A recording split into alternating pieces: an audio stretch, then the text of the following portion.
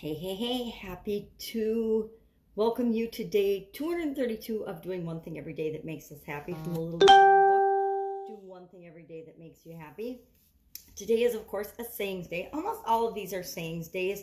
Sometimes there's an activity or a little challenge, but pretty much it's sayings from famous people, philosophers, musicians, poets from around the world and throughout time, all on the topic of happiness.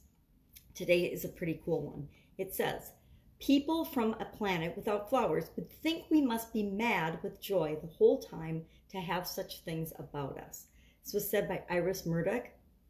And the challenge today says, flowers that make me mad with joy. Now, I like this one because flowers make me smile no matter what. Almost any kind of flowers, you can catch me grabbing my cell phone, which I call my camera, and stopping and taking pictures of them. I've taken I've taken thousands of pictures of plants and flowers over the last several years. They make me happy.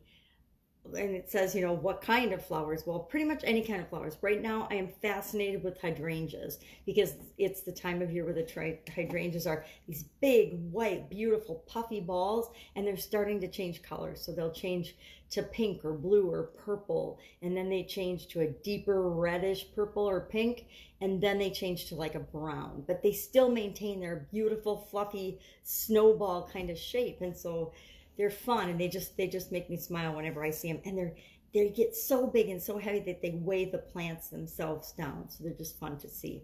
Also, pretty much any kind of wildflower, roses, daisies, carnations, all the flowers I don't know the names of, they just make me smile. So it's really hard for me to pick one that would make me mad, mad with joy. But I would say that right now it's hydrangeas. A lot of times it's wildflowers, a particular wildflower throughout the different seasons of flowers. I like to go for walks in nature and walks outdoors. And right now, all the gardens are planted. I'm in the city now. And so there's just a lot more plantings and a lot more businesses and a lot more people in their yards are just planting gorgeous flowers in gardens. And I don't stop and take pictures of everybody's flowers in the gardens. That would be just plain rude and a little crazy. But there are beautiful gardens and flowers just to sit or walk by and enjoy, and just a little glimpse. Our happiness doesn't have to last a long time. It just has to be snapshots in our experience that make us feel happy. So I challenge you today to go out and find a flower that makes you feel joyful. And if you're in a place where there aren't flowers, just close your eyes and imagine your favorite flowers for a couple of seconds. That's it. Go out and make it an awesome day. Be happy.